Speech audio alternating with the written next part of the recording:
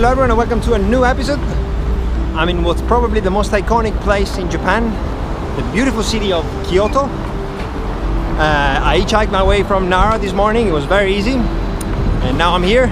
I'm gonna spend a few days in this beautiful city because I'm still waiting for my computer to get fixed. I dropped in Osaka a few days back and I'm still waiting for an email. But anyway, this is the best place probably to be stranded in. There's a lot of things to do, so I better get cracking.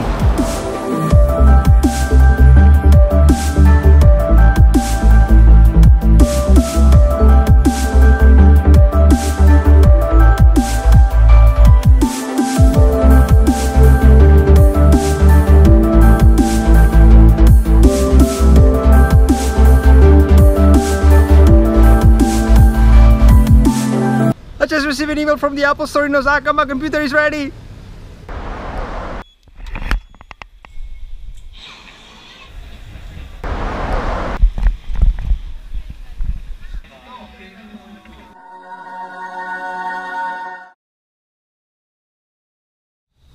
It's a brand new day. Sorry about this face. I just woke up. This is where I camped. It's a temple, really close to the city.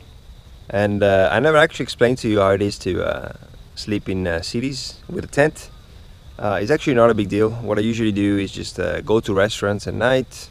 I usually charge my devices there, get some rest, and then by 10, 11 at night I just walk to a park, or in this case a temple, which is the first time actually I sleep in a temple. And yeah, I just put my tent down, sleep, and by 6:30, 7 I wake up, repack my tent and then leave. Pretty much nobody notices me usually, but today I got kicked out. That's a bicycle of a monk that just told me that I shouldn't camp here, which is totally fine. I'm gonna find another place in 2 or 3 days. Right, the plan for the day is exploring the rest of Kyoto and especially the central part of the city. So let's do this.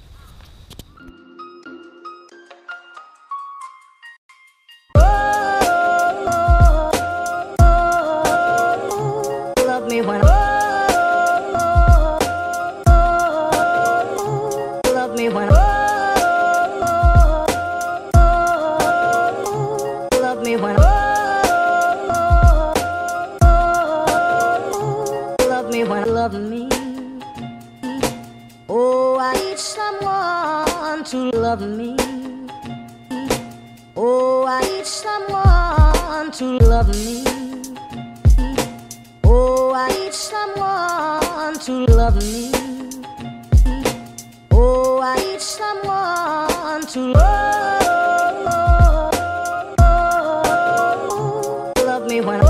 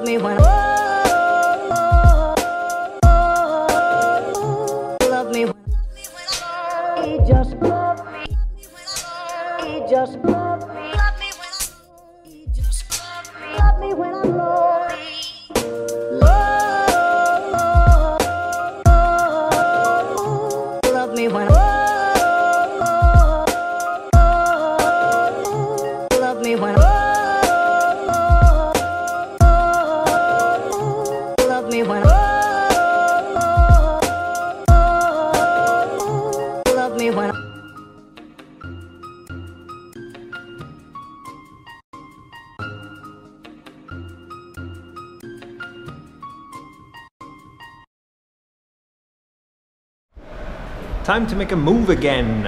I've been in Kyoto for 5 days now. The first 3 days exploring, the last 2 days just resting and editing. I had a really sore left foot, and luckily now it's way better. That's good news because my next destination is gonna be Mount Fuji. To get there I'm gonna hitchhike. I have no rush this time, so hitchhike is the only way. I don't take public transportation as an option. At this time, I think I found a really good spot for hitchhiking. There's a service station right at the entrance of the highway, and it's accessible by foot apparently, so I'm heading there. And it's already 9 p.m, so I'm gonna camp there hopefully if there's some grass, and then hitchhike tomorrow morning. Let's see how it goes.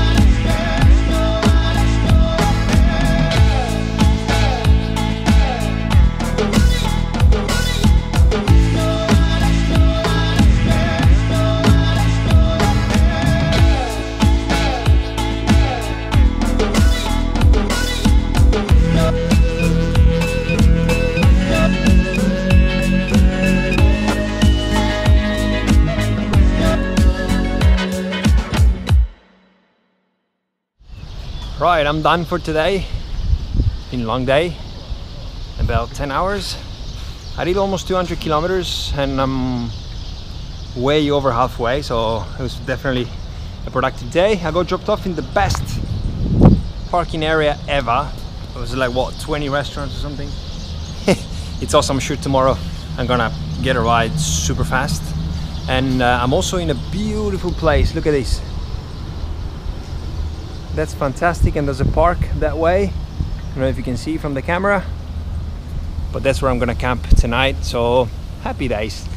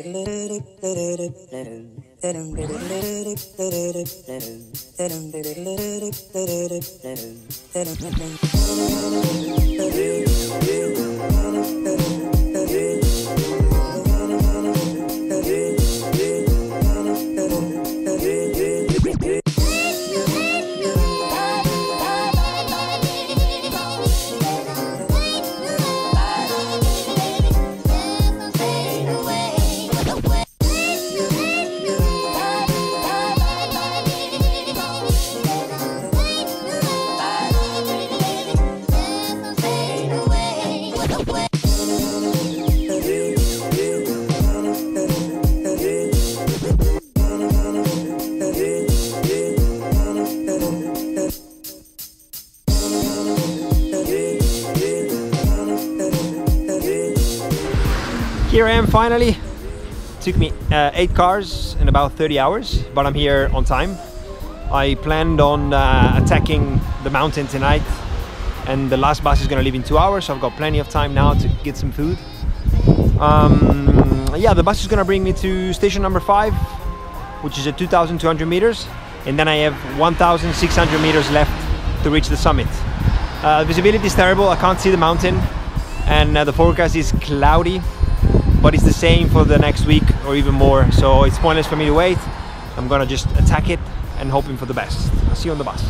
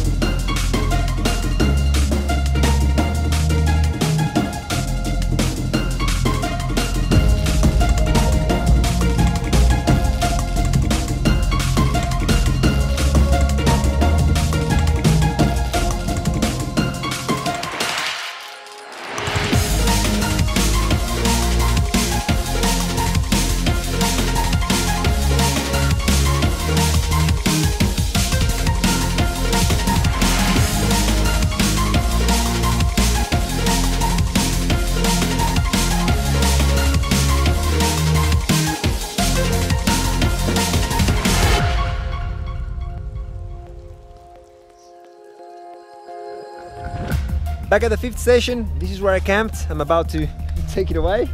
And guess what? The mountain is clear. Damn it. We waited an hour on top, and also on the way back in 2 hours we didn't see anything. It was all foggy, so it was really hard to predict. Plus the forecast is thunderstorm throughout the day, so anyway. But it doesn't matter. I had a great way up. The full moon was lightening the whole way, and it was almost like a magical thing. There was no one on the trail.